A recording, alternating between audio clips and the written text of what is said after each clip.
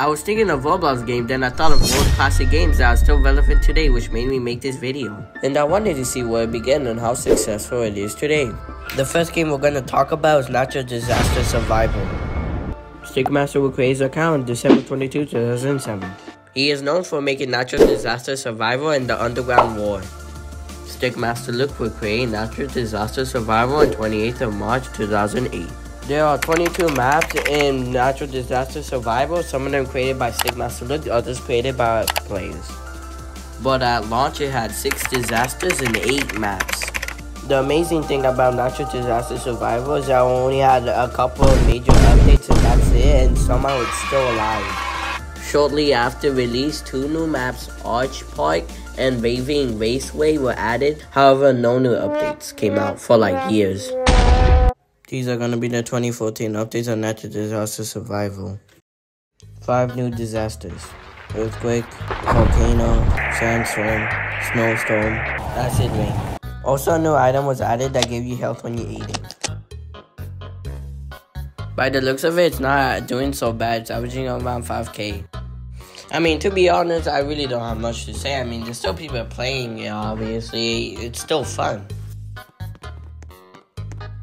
Murder Mystery 2 would be released in the 18th of January 2014, but as Murder Mystery 1. Murder Mystery 1 will go into a beta for about a year, then in an update, Murder Mystery 1 will turn into Murder Mystery 2. In Murder Mystery, you either have to roll as innocent sheriff or murder. If you are innocent, you would hope that the sheriff is going to kill the murderer. If it doesn't happen, you could get the gun to kill the murderer. If you're the murderer, you have to try to kill everyone and hope you don't die for sheriff. For sheriff, you have to protect everyone and find out who's murdering and shoot them. If you were just gonna chill, then you could collect coins, which then would allow you to open up crates, so then you could get skins for nice organs. Roblox is actually pretty expensive. It's been a while since Murder Mystery is updated like this, so very lovely. Sorry, but something I forgot to say is that Nicholas would make his account on December 25th, 2008. Murder Mystery 2 would have updates mostly around the holidays. An example is Christmas. For the 2023 Christmas update, Nicholas would allow you to get Christmas-themed coins instead of regular coins. Ew! What the f?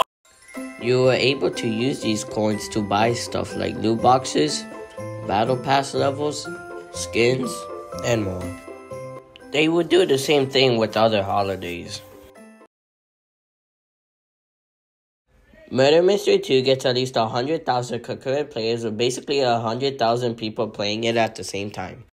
Murder Mystery 2 also has 14 billion visits, which is just a lot.